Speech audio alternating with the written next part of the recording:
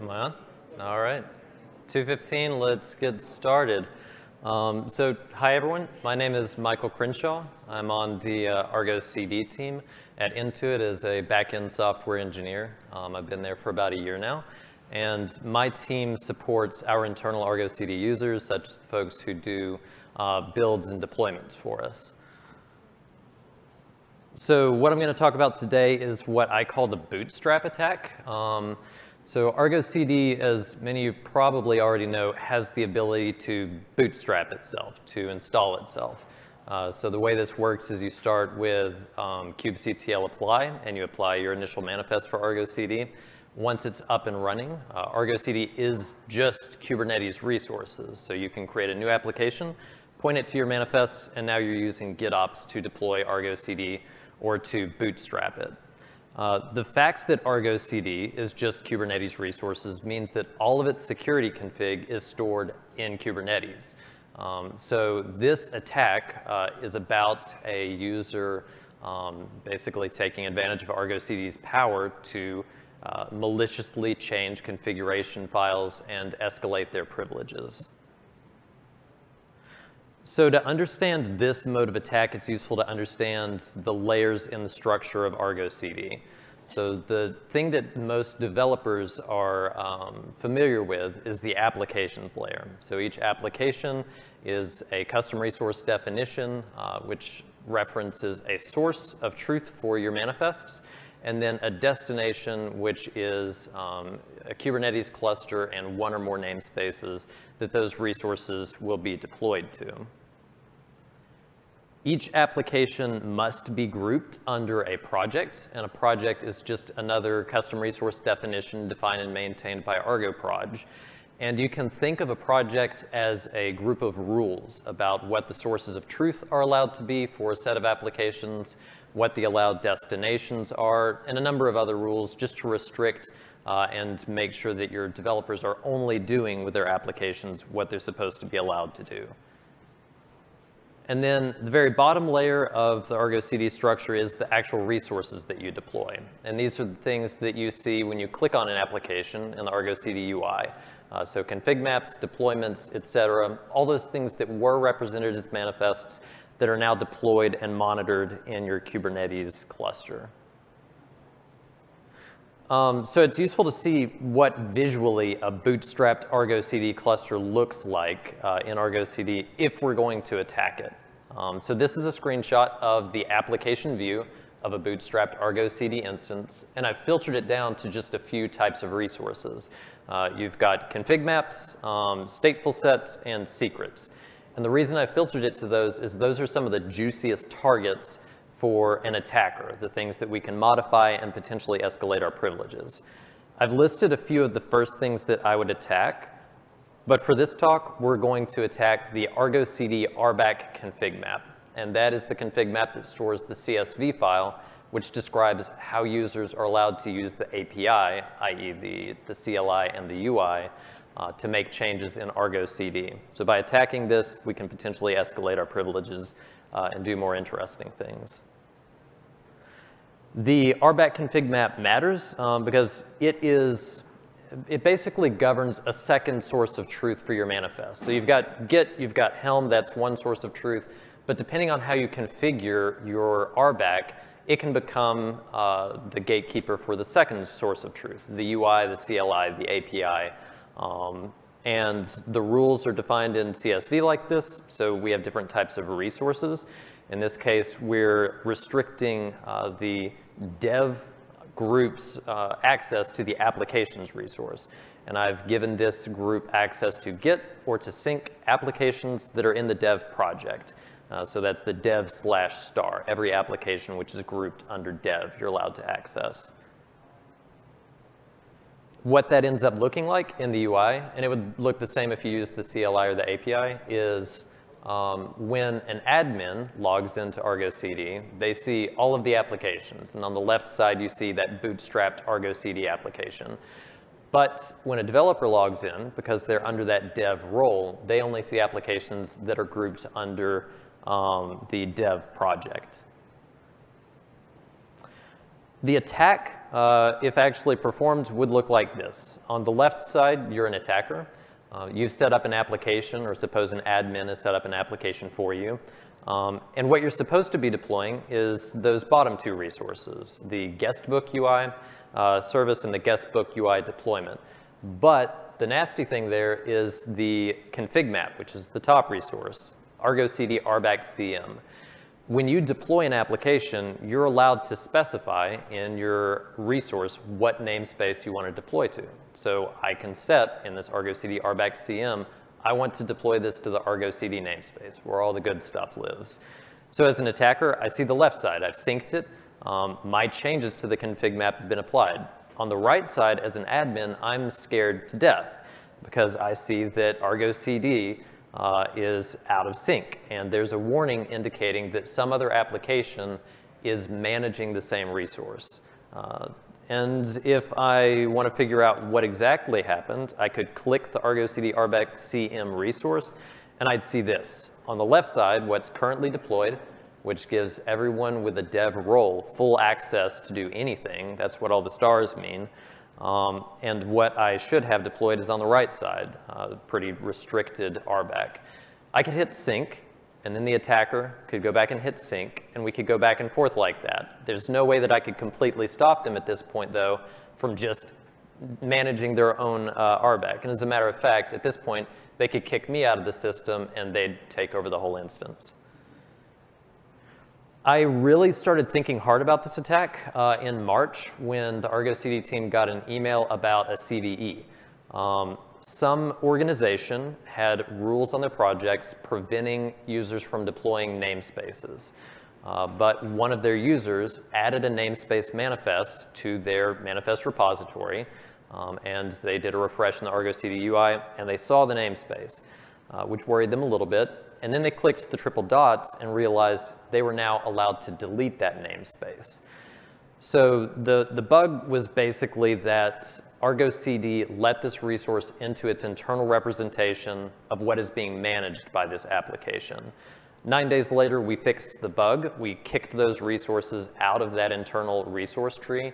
And so if a user tried to sync this, or if a user tried to use the API, UI, or CLI to modify or delete that resource, they'd be prevented from doing that today. But this attack was really interesting to me because I realized it started out as a fairly simple attack. Okay, oh no, someone can delete a namespace. That's one problem. But if a user can also use the API or the UI to modify the live manifest of something that they've just added to their repository, then they could edit the live manifest of Argo CD's own resources in the Argo CD namespace and escalate their privileges. So it took something like a 7-point-something CVSS vulnerability to 9.9, I believe is what we eventually settled on. So I started wondering, are there ways that people are misconfiguring Argo CD that could let this stuff happen even when a bug doesn't exist? So to avoid those type of misconfigurations, we have a few lines of defense. First, we can use Git-based restrictions. So for example, in your source control management provider like GitHub, GitLab, you can set some restrictions. And you can also do some RBAC restrictions in Argo CD to complement those. Second type of defenses, you can use Argo CD's own project resource, which we talked about as sort of a list of rules. There are rules that can mitigate and even prevent this attack. And then finally, I'm going to spend a couple slides talking about the app of apps pattern and the app of projects pattern, which are a little bit more advanced and require a little bit more effort to secure from particularly this type of attack. So let's start with Git-based defenses, which is basically restricting one of the two parts of an application, source of truth and destination. This is about restricting the source of truth. So I'm going to ask you to imagine a hypothetical Argo CD setup, and we're going to define 3 protections against attackers. First, our developers are only allowed to deploy from GitHub repos that require admin approval to push. So as a developer, you can't push straight to any branch on your deployment manifest repo. You have to fork it, you open a PR, and then an Argo CD admin reviews it. Rule number 1, pretty easy to do in GitHub. Rule number 2 is Developers are going to be given their own RBAC role, and for this hypothetical, I'm going to give them full access to any of the actions related to applications. It's pretty common to want to give developers as much like broad access to their applications, for example, restricted to the dev project, as possible, because you want developers to be flexible and be able to respond to issues. So we'll start there. The third part is we're going to configure that dev project that devs are allowed to access any source repo and deploy to any destination. And some of you who are Argo CD admins are already like, that's a bad idea. It is, but we're going to poke holes in this first and then figure out where the holes are so that we can make sure they're always patched.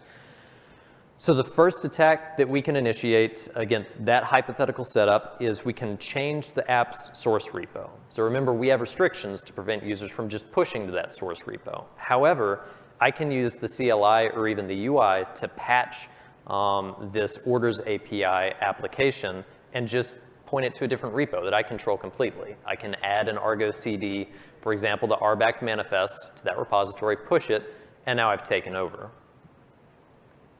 It's pretty easy to mitigate. There are two different options I want to give you. First is you can restrict the project sources. In the app project CRD, there's a source repos field, and it accepts a glob pattern. So in this case, I'm assuming your organization name is example, and all of your deployment repos end with -deploy. So at Intuit, all of our deployment repos end with -deployment. So this would be a good pattern. Keep in mind, if users can create repositories that match this pattern and they have control over the push settings for that repository, they can just bypass this. They just match the pattern and they're in with whatever sources they want. So make sure that, for example, in GitHub, in your organization, users are restricted from creating arbitrary repositories with arbitrary names and control settings. If we have this rule in place and we try that exact attack that we just showed, the user's going to be stopped. They're going to see an error from the CLI saying that source is not allowed, or the same error from the UI. So we've defended against that attack in one way. Here's another way. You could restrict the RBAC for applications, which remember we had a star for because we want developers to have flexible access. Now we're going to remove a few things. And the main one to focus on is update, because that's what we were doing. We were updating the application manifest to use a malicious source. We just want to stop them from updating it. Instead, our Argo CD admins will create the application for them, point it at something that we know is safe, and then it just stays there. And I went ahead and got rid of the delete and create permissions. Create because they could create an application with any source repo. Delete because if I'm not giving them update, I probably don't want them just deleting applications anyway. And they're going to hit a similar roadblock when they try to attack with this in place, because they're going to run Argo CD app patch and they're going to get an error. This time slightly different. It's not an invalid source. Instead, you're just not allowed to update. And they would see the same error in the user interface. So either of those two defenses works. You might want to use both of them in conjunction. For example, if you're worried you can't get a pattern that is sufficient to match and prevent malicious repos. But either one should be able to work. But there's still an attack available. We've done all this. We're protected against those attacks. This is still vulnerable to a bootstrap attack because the Argo CD CLI has a flag option that I think kind of gets overlooked. It is --local. And what this does when you do Argo CD app sync --local, it builds the manifest locally on your computer, shoots those manifests up to Argo CD, and that's actually what gets synced to the cluster. This is awesome for developers who just want to test something out real quick. They make a quick change locally. They do a local sync up to the cluster, look at it in the UI, looks great. So now they do git commit, fire it off, put up a PR. I like this tool for admin type people. I don't love this for just average developers, because there's a reason we like GitOps, because you can trace what happens and see the entire history. This flag is controlled by the override RBAC action. So you remember where we had applications, comma, star, comma, etc. Where that star is where the override application or the override action lives and where we can restrict it. So here's your defense. This is one of the 4 remaining actions that are allowed. We just delete the override action. When someone tries to do a local sync, this is what they'll get. Permission denied, you're not allowed to override.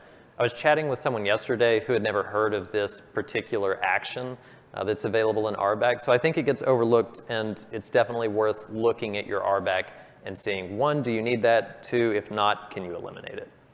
So that's get-based defenses. So restrict pushes to your manifest repositories. Make sure users can't create repositories that match your glob patterns. And then restrict RBAC at the very least to prevent override, but also probably to prevent creates, updates, and deletes on the application if you're not sure that you can secure the sources with just a glob pattern. The problem with get-based defenses is all of it relies on Argo CD admin's time. And I don't know about y'all's organizations, but a lot of orgs only have 2 or 3 people who really have in-depth knowledge of Argo CD, if even that. So taking those folks' time just to review PRs to make sure no one's submitting anything nasty, that's going to be a lot of time. Intuit has 16,000 applications. If the team of 8-ish people who know Argo CD the best had to review all those pull requests, we'd never do anything else. So we need something besides just reviewing PRs. And we're going to do that with the app project CRD. So first, we'll start with an initial setup. Only 2 rules this time. We don't need the get restrictions because that's going to take too much time. Instead, we're going to give people full access, again, over all of the applications in the dev project. And we're going to give the dev project full permissions to pull from any source, pull from any destination. We'll leave it nice and open. We'll poke some holes in it and see how much we can leave open and still prevent a bootstrap attack. So the attack at this point is the simple one we saw earlier. We have no way of preventing someone from adding the Argo CD RBAC config map or some other sensitive resource to their manifests, pushing it to a repo, and hitting sync and taking everything over. The way to stop this attack using an app project manifest is actually really simple. You edit the destinations field to prevent people from deploying to sensitive destinations. In this case, I've said, okay, I know I only want these resources going to the default namespace. If you have a very dynamic set of namespaces that you want to allow people to deploy to, it could get really cumbersome to have to always update this. So we do accept multiple destinations, or we accept a glob pattern in that namespace field. So you could do *-dev. Starting with 2.5, thanks to a pull request from Blake Pedersen, we now have the ability to add an exclamation point to the beginning of the glob, and that just means don't allow anything that matches this glob. I would love to see people, as soon as 2.5 comes out, start adding exclamation points Argo CD to all of their app projects, because this absolutely prevents anyone from managing resources in that namespace. There's no way for them to take over your Argo CD instance and start doing bad things. So this is what it looks like with that rule in place when someone tries to attack your cluster. You can see the config map in the Argo CD UI, but that is it. If you hit sync, the sync will fail with the error that namespace isn't allowed. And if you hit the 3 little dots and try to delete, or you go to edit the live manifest, all that'll be prevented. You get errors for each of those attempts. So nice and easy way to prevent those attacks using app projects. Now I want to talk about some advanced use cases. I'd like to see hands, how many people have used or are interested in using apps of apps or apps of projects? Okay, a lot of folks. So this isn't sort of the niche thing that, a more advanced use case. This is something that people are actually using a lot, which I love. But it is more difficult to secure, and you'll see why. For folks who aren't familiar with apps of apps, it's kind of just what it sounds like. You have an application, and the source of truth contains manifests for other applications. And when you look at it in the UI, you could have this main app of apps application, and I'm deploying a couple of other applications using that root app. The difficult thing about an app of apps is that project field. So if my users are allowed to deploy arbitrary application manifests, they pick their project. And those projects are the rules that keep people from taking over your Argo CD cluster. So we have to protect that field. And we'll talk about a couple different ways to protect it. In Argo CD 2.4, so the current release and prior, the only way to secure that project field is using the review pattern. So you need to do everything that we discussed earlier under Git-based defenses. You need to make sure that Argo CD admins, people who understand the importance of that project field, you need to have them reviewing all the PRs for apps of apps. And you need to make sure that the sources of truth are limited to just the places that are being reviewed by those Argo CD admins. You also need to make sure you disable the update permissions, because let me go back and show you what this would look like. If you don't disable update, users can click one of these applications. They can click the orders API, go to the live manifest, and just edit it and change the project to whatever they want. So in app of apps prior to 2.4, you got to have people reviewing. You have to disable the update permissions. Starting with Argo CD 2.5, there's a new feature called Applications in Any Namespace that it provides a model to allow self-service applications and restrict applications to particular projects that you can define in a way that's safe. I'm not going to go in depth on that. This is a brand new feature, and it needs a lot of testing. So when the RC comes out, if you're interested in this pattern, get in touch with me. We'd love for you to test the RC and see if you can secure this pattern. Apps of projects, don't do self-service apps of projects. Use your Argo CD admins are going to have to review every pull request for an app of projects. And just to be clear, app of projects is just what it sounds like. It's an application that deploys projects. There is currently no mechanism to prevent users from, one, creating new projects that allow them to do things they shouldn't be allowed to do, or two, potentially just editing existing projects to allow them to do things that they previously weren't allowed to do. So make sure your Argo CD admins are reviewing all those PRs and that you've used all the Git-based restrictions.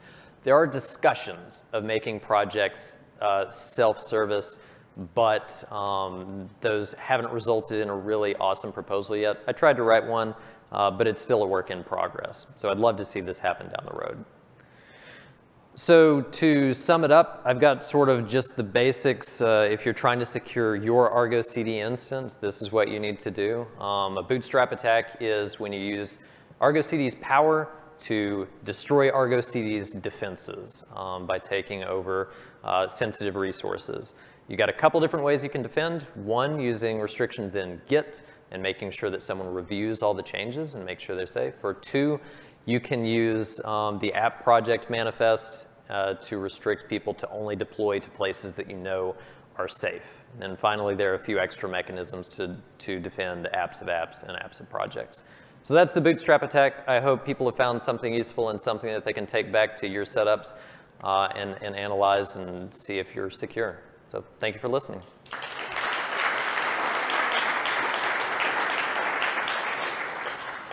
Are there questions? Like, how can I attack mine? Ed.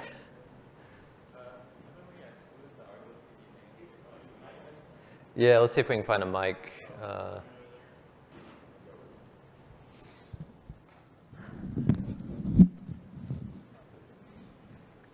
Shouldn't we exclude the Argo CD namespace by default as a valid, target?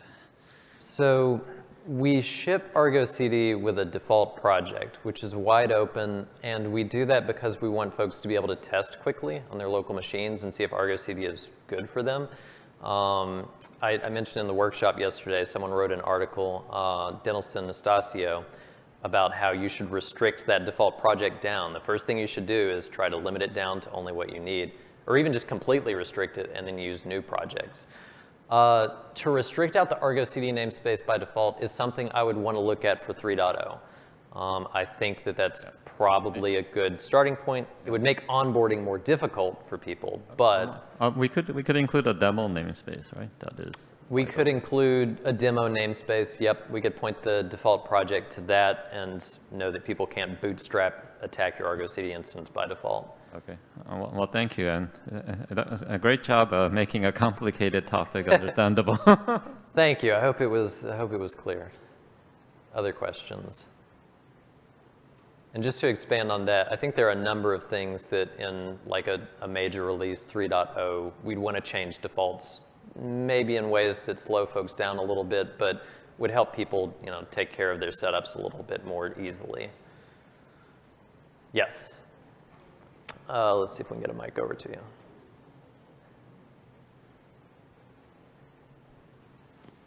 Pardon me if it's kind of a weird question. Just You're good. Are you guys in connection with the rest of the industry, other vendors providing technology also for securing Kubernetes? How is this research happening as an ecosystem? Sorry, can you repeat just the last bit? Yeah, what's the relationship of the ecosystem of different vendors creating their own?